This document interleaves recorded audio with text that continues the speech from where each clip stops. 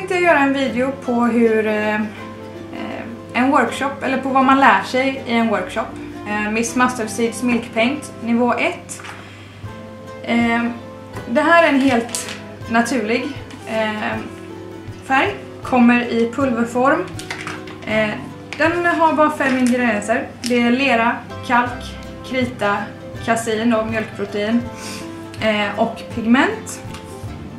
Den blandar man alltså bara med vatten, alltid lika delar av varje.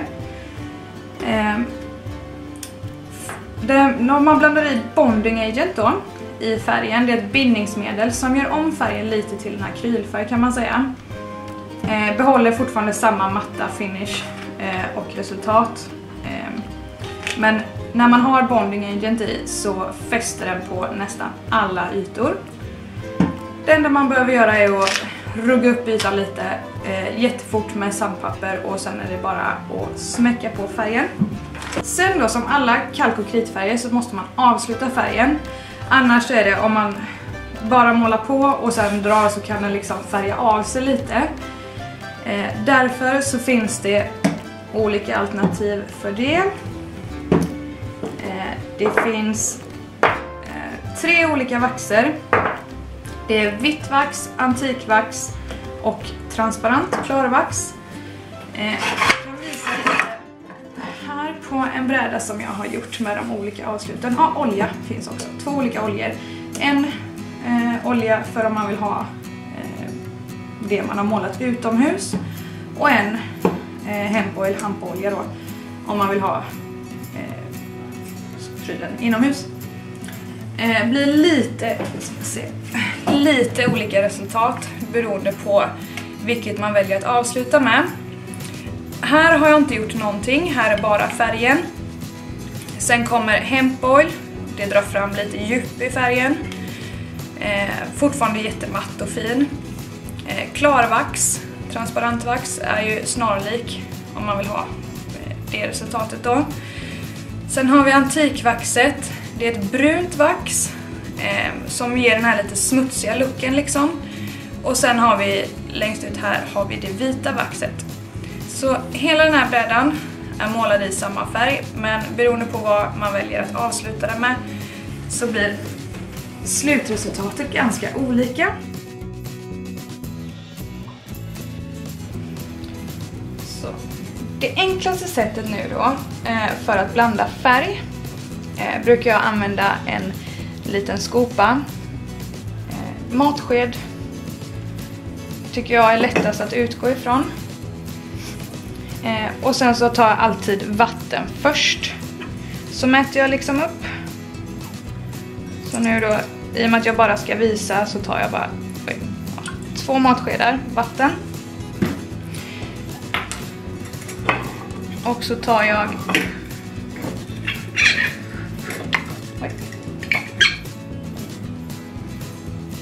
också 2 matskedar pulver. Lite där, så jag tar lite till. Så.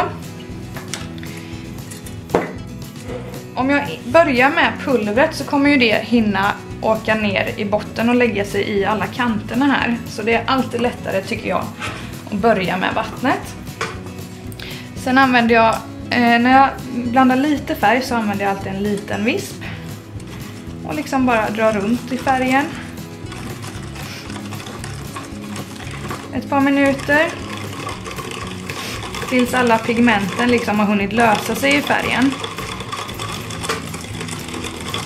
Och blanda runt lite då och då under tiden du målar också. Nu blandar jag så pass lite så då funkar det jättebra med en sån här liten visp. Annars blandar jag mycket färg så brukar jag använda en batteridriven visp. Det är liksom som en mjölkskummare kan man säga. Den finns att köpa i butik. När ni tänker på hur tjock färgen ska vara så kan ni tänka någonstans mellan mjölk och filmjölk. Färgen ska alltså vara ganska lös. Så, nu är jag nog ganska nöjd. Ni ser att den är ganska vattnig. Ganska rinnig. Men här har ni alltså en bra blandad färg. Nu har jag min färg här. Blandar runt lite igen. Jag ska bara visa hur bra den här färgen täcker på en planka. Helt obehandlad. Trärent så behöver jag inte ha i bonding agent då.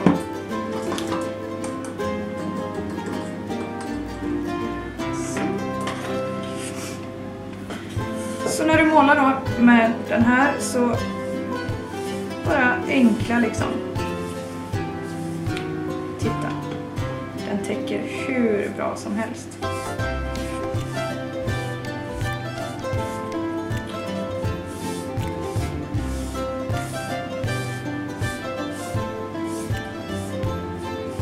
Det bästa med den här färgen är också att den torkar på 20-30 minuter. Perfekt för folk utan tålamod som jag. Så. Alltså ett enda lager färg nu. Och brädan är helt täckt. Perfekt.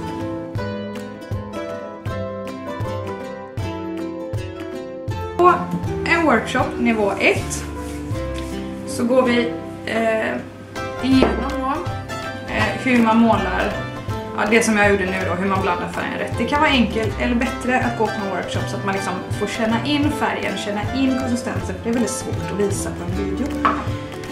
Men vi kommer i alla fall gå igenom skillnaden mellan vax och hempoil och hur man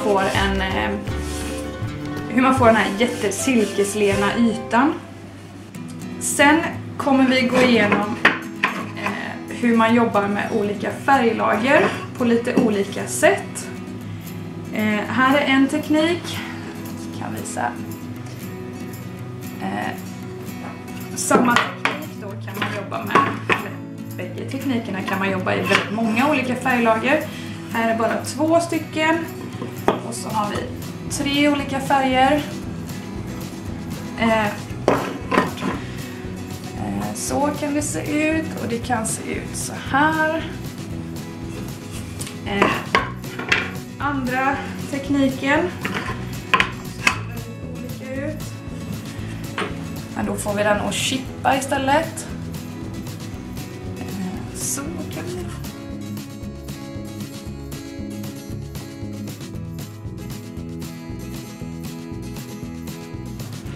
Oj, nu klarar jag färg på den här. Oj, oj. Det. Här är ett till exempel på hur det kan bli. Så de 2 ska vi gå man igenom. Och sen min absoluta favorit. Jag jobbar ofta i många olika färglager. Jösses vad jag klarar ner den här bröden. Ja.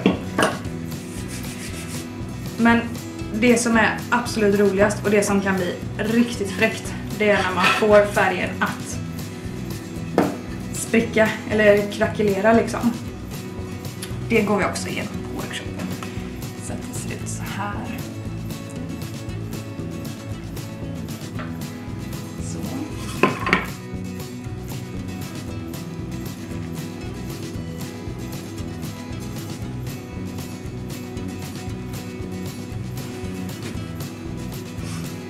Nu när jag har visat detta så hoppas jag att alla vill springa iväg och lära sig måla med Miss Mustard Seeds milkpaint.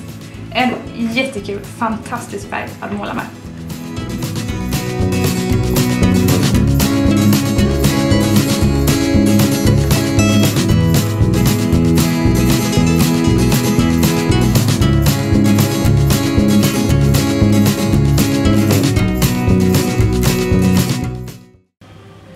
Ja, just det. Jag glömde säga att om du tyckte om den här videon så glöm inte att trycka tumme upp-knappen här nere för klippet.